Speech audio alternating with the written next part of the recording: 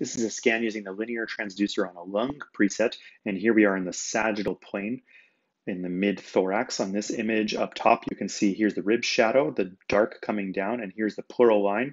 And as we play it, we'll see here's the bright pleural line with the regular comet tail pattern of pleural sliding, and below we have the corresponding M mode and the sandy beach appearance where superficial to the pleura, it's nice straight lines, and deep to normal pleural movement, we see this chaotic wave-like pattern. This is a scan using the linear transducer on the lung preset, again in the sagittal plane on the opposite side of the normal. And here we see, again, the superficial tissues. Here's the rib shadow.